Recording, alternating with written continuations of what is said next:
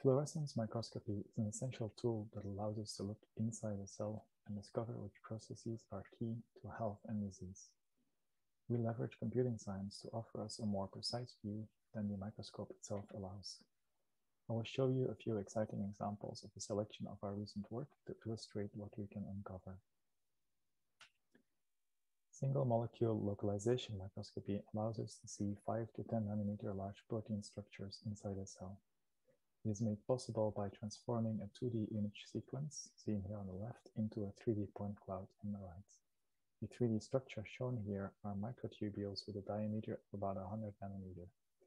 These are critical in, for example, the correct functioning of neurons.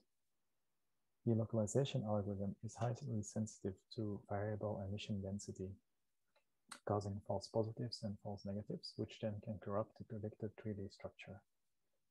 To address this, we use a recurrent neural network that accurately predicts emission density, which then enables a filtering out of false positives and the detection of false negatives.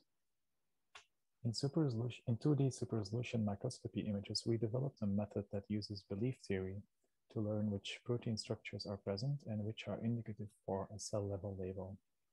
The first example shows the detection of amyloid beta deposits in confocal microscopy of retinal cross-sections.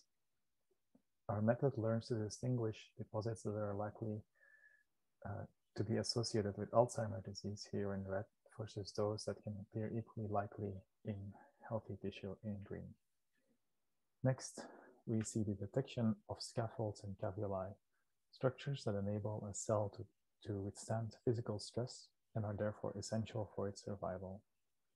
Understanding how these structures are formed opens up opportunities in developing targeted treatments for aggressive tumor cells.